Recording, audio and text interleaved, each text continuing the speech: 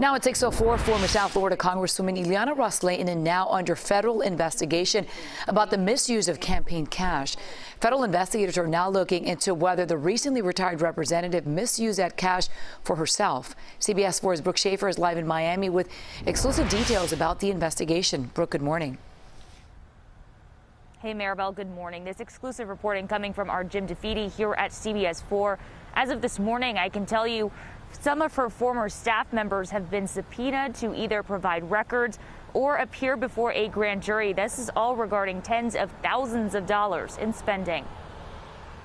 At issue is a bank transfer of more than $177,000 from Ileana Ros-Lehtinen's re-election campaign to the IRL PAC, a political action committee she controlled. The transfer was made after she announced she would not be seeking re-election in 2018.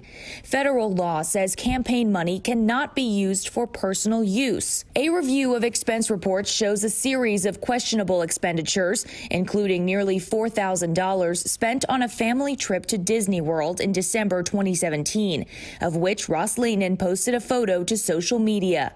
Other expenditures include more than $10,000 on rooms at a New York hotel, nearly $6,000 at the Ritz-Carlton Resort on Amelia Island, and another $28,000 at the W Hotel on South Beach. On New Year's Eve 2018, just days before she left office, she spent $3,100 at Mesa Mar, a high-end seafood restaurant in Coral Gables. Ros-Lehtinen's campaign spending was first reported by Noah Pransky on the Florida Politics website last June. Following that news report, the Campaign Legal Center filed a complaint against Ros-Lehtinen with the Federal Elections Commission.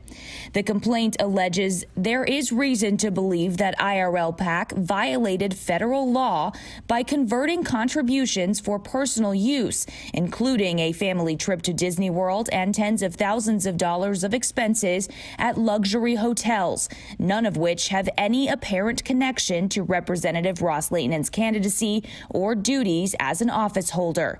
A spokesperson at the FEC declined to comment on the status of the complaint. The Justice Department is also investigating. Ros-Lehtinen's attorney, Jeffrey Weiner, says the former Congresswoman is aware of the investigations. In a statement to CBS4, Weiner wrote, quote, "She and her former staff members and volunteers are cooperating fully with the Federal Election Commission and the Department of Justice. We are gathering the information requested by the Department of Justice and are confident that if bookkeeping errors were committed, they were due to negligence and not willful or intentional misconduct by the former Congresswoman or anyone on her staff or her accountants." Ros-Lehtinen declined to be interviewed for our story. Maribel, I can tell you that typically these FEC investigations are handled administratively.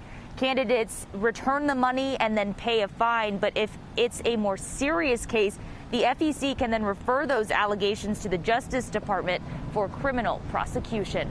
I'm live in Miami. Brooke Shafer, CBS4 This Morning.